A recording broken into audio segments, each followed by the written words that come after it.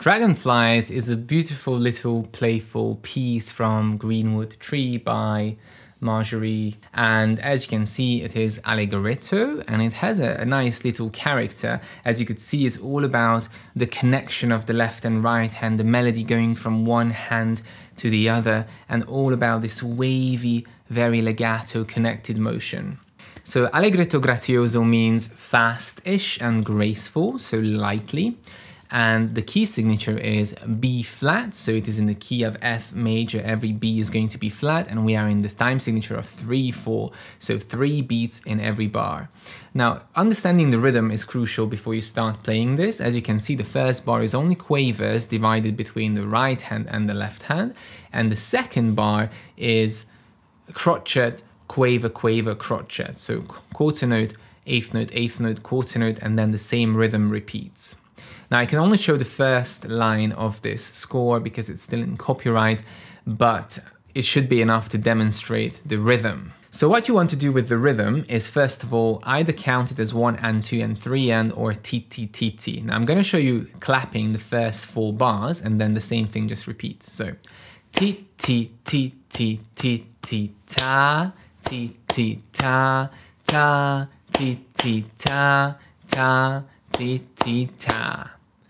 And you can also go 1 and 2 and 3 and 1 and 2 and 3 and 1 and 2 and 3 and 1 and 2 and 3 and.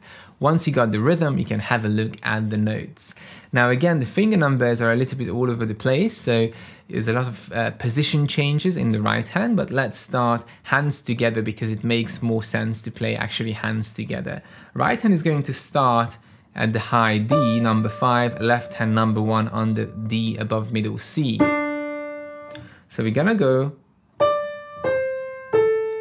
left hand continues, 1 and 2 and 3 and 1 and 2 and 3 and 1 and 2 and 3 and. So what you could see is that I was holding down these left hand notes, the B flat and the A, because they are dotted minims, dotted half notes, so you need to sustain it.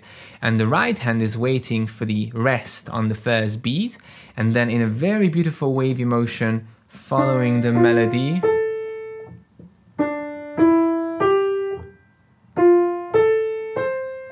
Ti-ti-ta, ti-ti-ta, drop, lift, drop, lift, drop, lift.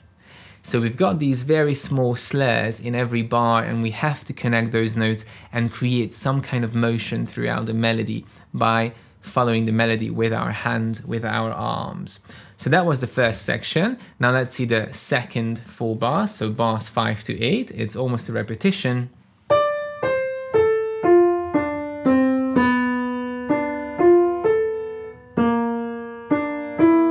And finishing on an F major chord.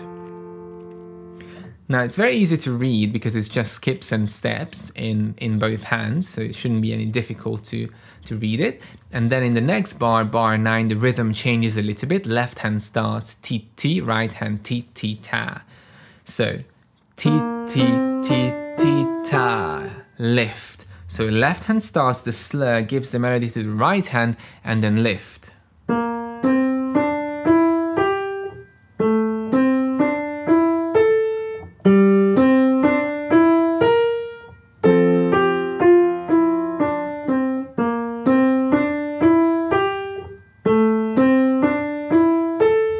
So the key thing here is to make sure there's no gap between the hands, something like this.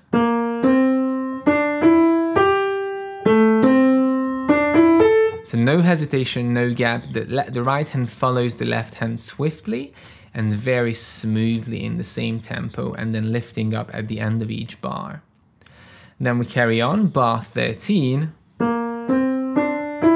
crescendo.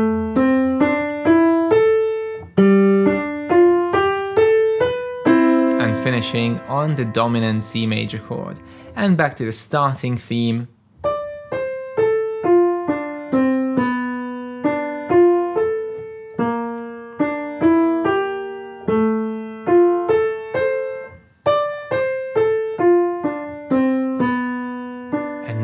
have a slowdown and finishing on the F major chord very quietly. So slowing down for the last 3 bars, ritenuto we can see there, and dynamics wise we start quiet, a little bit of crescendo in the middle, finishing loud on the C chord, and then when the theme comes back, it's quiet again. So the structure, as you can see, is A, B, A. We have an A section followed by something different, and the A section comes back. A successful performance of this piece is going to be very expressive, with the melody following with the hand, making it very legato, very smooth, and the melody is going somewhere. It's not just static hands playing the notes. Evenness is crucial in the quavers and the crotchets, so make sure you don't mix up the two, and that the counting is perfectly smooth all the way through. There are no hesitations or little gaps between the 2 hands.